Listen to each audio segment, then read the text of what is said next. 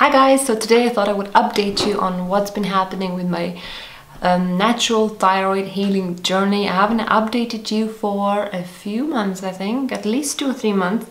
So it's time to share with you what's been working, what hasn't been working. Some things have been miraculous and some things that have just been a waste of time. So if any of you are going through something similar, this video is probably going to be quite interesting for you. So let's get started. First thing I talked about was balancing my hormones, and I was taking a supplement called DIM. I still have it. I haven't finished the first bottle because I took it for I think a couple of months or a month and a half maybe. And then I stopped because my skin looked amazing at the beginning. I felt amazing at the beginning, but then everything kind of went downhill again and then got good again. So basically my skin and the way I feel, my energy levels and everything just goes through cycles, you could say. It goes better and then it gets worse, it gets better and gets worse. And it doesn't have anything to do with any kind of supplements that I take. Well, some of them actually do make a huge difference, but DIM did not make that difference. So I think that my problem wasn't estrogen dominance as much as I thought, because this supplement didn't really make any kind of huge difference beyond the first month. But it does help a lot of people. It helped Tracy from the Love Vitamin a lot, so I still think it's a great supplement. I just don't think it made enough of a difference to keep spending money on it. The next thing I talked about was selenium, and I'm not taking selenium anymore either because I felt like I probably had enough selenium already, because I live on a volcanic island, so the soil here is naturally full of selenium. So all of the vegetables and fruit that I eat from here, and pretty much everything I eat is from here, is already naturally full of selenium. So I felt that perhaps I was overdosing by taking supplemental selenium, and also I started getting a bit more hair loss, and hair loss is one of the signs of too much selenium in the body. So I decided to just be cautious and stop taking it. But if you're not living on a volcanic island, then you might be deficient in selenium. I know that, for example, Greece or Turkey are areas of really low selenium, so it's definitely worth looking into if you have any kind of thyroid issues. But for me, it wasn't the answer. The next thing I talked about was zinc. I still take it, I just don't take it every single day. I take around 15 milligrams, maybe 2 or 3 times a week, or a couple times a week whenever I remember. I just supplement a little bit on top of what I already get from the food. I definitely think that zinc is very important, and I didn't really see a huge difference. I still get these white spots on my nails sometimes, so I don't think they have anything to do with zinc deficiency. Is something else. They did get better, but it's not something to do with the supplement. So I'm still taking it in lower doses, kind of maintenance doses, but I don't think that it made a huge difference to my health. The next thing I talked about was magnesium, and magnesium is probably the most important thing out of all the things I've been doing. It literally changed my life. Now, magnesium supplements didn't change my life so much because for a lot of people it's difficult to absorb magnesium, and I'm one of them. So I was taking all these supplements and they were not making a lot of difference. But then I started making my own magnesium oil and applying it on my skin every single morning, and that's what changed everything for me. Because by applying it on the skin, you kind of avoid all the digestive tract. So if your digestive tract isn't absorbing minerals very well, then if you apply it through the skin, your body will still get them, and that's definitely the best way.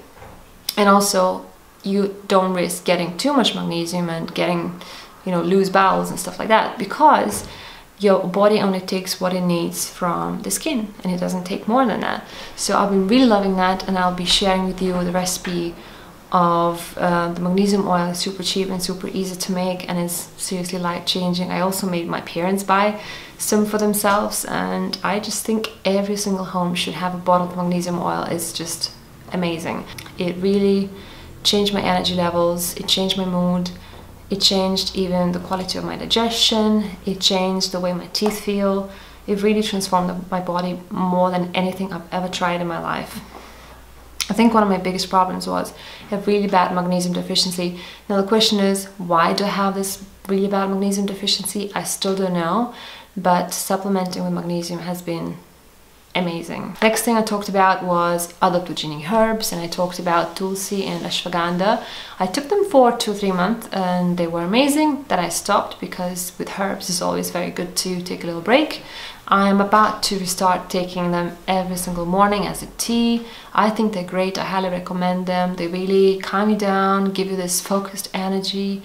They work like coffee but much better because they don't make you jittery and, you know, really imbalanced. They actually ground you and give you steady energy throughout the day. They kickstart the thyroid. If you have problems with thyroid, ashwagandha is amazing for that.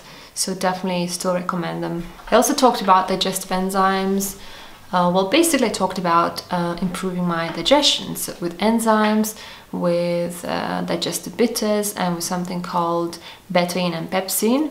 So I'm not really taking those things anymore because I finished the digestive bitter and I didn't feel like it made a huge difference for me.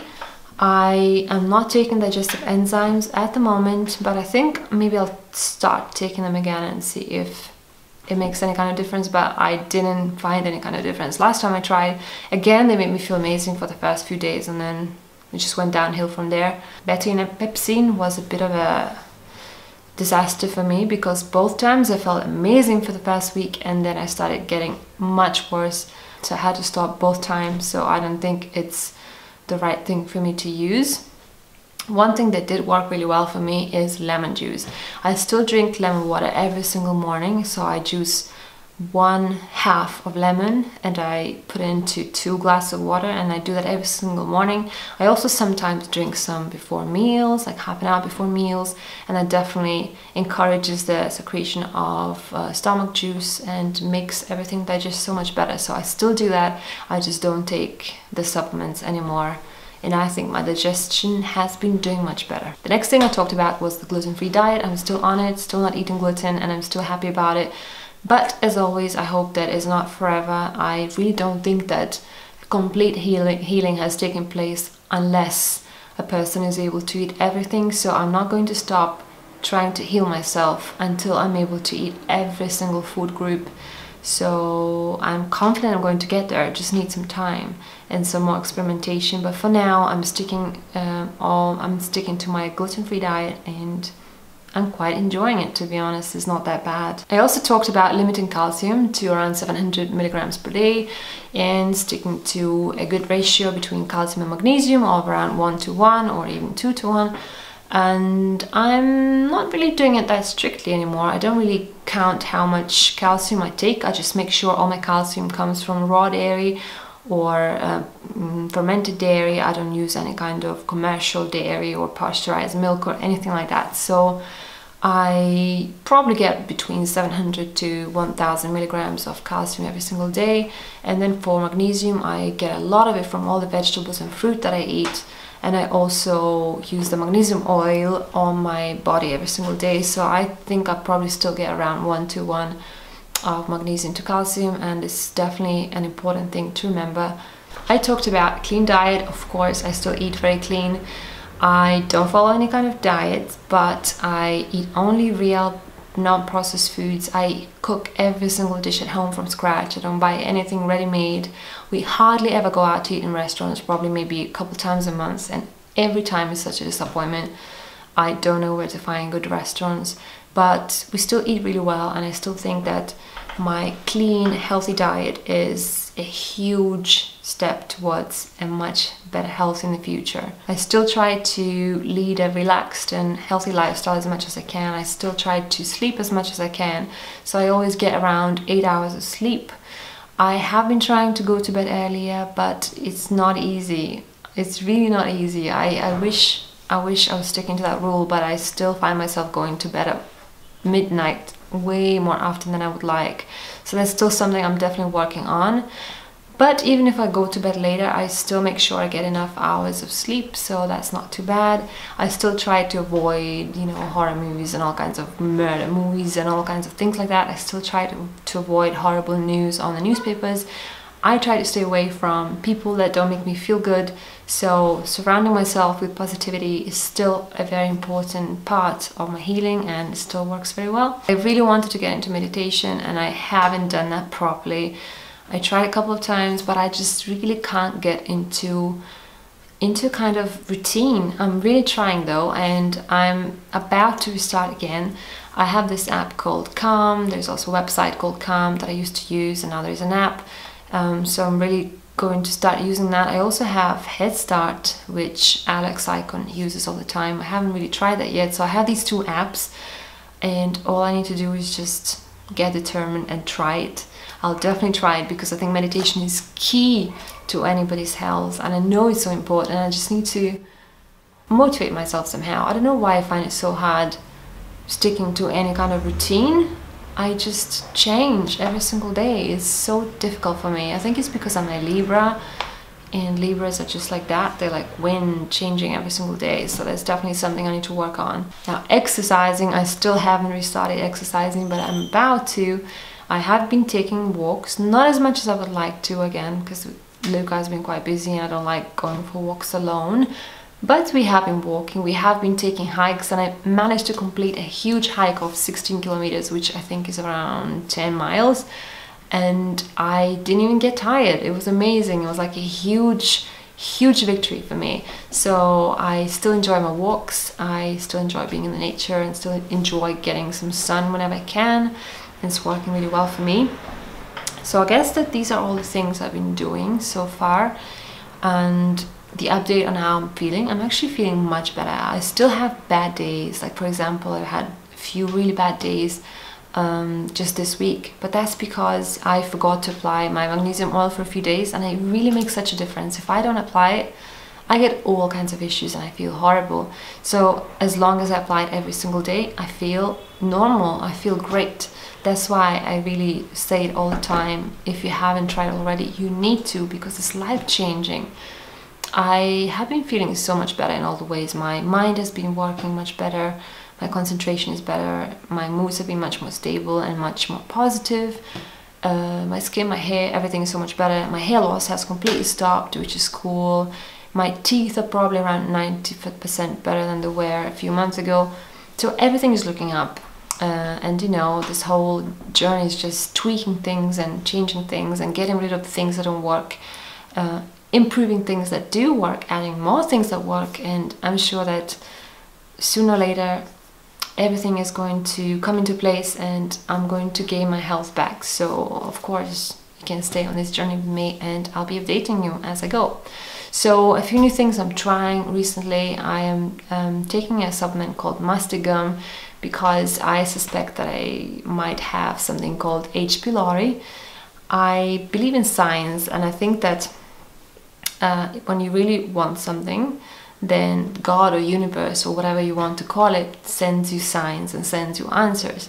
So I was really visualizing perfect health, and a couple of days after those visualizations I got contacted by a friend who hasn't contacted me for a couple of years. She contacted me just for a chat, and she told me that she doesn't have any more skin problems, and we used to have exactly the same skin issues just a few years before that. And I asked her, how did you do that? What happened? And she basically told me that she saw a kind of naturopath who told her that she had H. pylori, and that's why she was having all the skin issues. So I took that as a sign from the universe, and I started Googling, and I found that H. pylori is also very high linked to thyroid, autoimmune issues, and all kinds of issues, and it kind of really looked like what I have. So I decided to get that natural supplement called Mastic Gum, and I decided to try to take it for the whole course and see what happens there. So I guess I'll keep you posted on that. The other thing I've been trying is eating a lot of raw homemade yogurt from the goats that we go to take from the farm. I make it myself. I think it's super healing. It makes my tummy really happy. Constipation is really a thing of the past for me. My bowels just work perfectly now, so everything is working so much better. I also tried to go off any kind of grains for a few weeks actually, and I didn't feel any better. Actually, I felt really bad, and my blood sugar became unstable and it started going up again. So I realized that my body really likes the grains. So I added back my quinoa, I added back my amaranth, some rice, and the next morning my blood sugar was perfect. So go figure, I think my body just really likes grains. But of course, non-gluten grains for now. So I guess this is everything I wanted to update you on. I hope that you enjoyed watching this video, and I hope that you could relate to my journey if you're going through something similar. Thanks so much for watching. If you're new to my channel, I hope that you will subscribe, and I'll see you in my next video. Bye.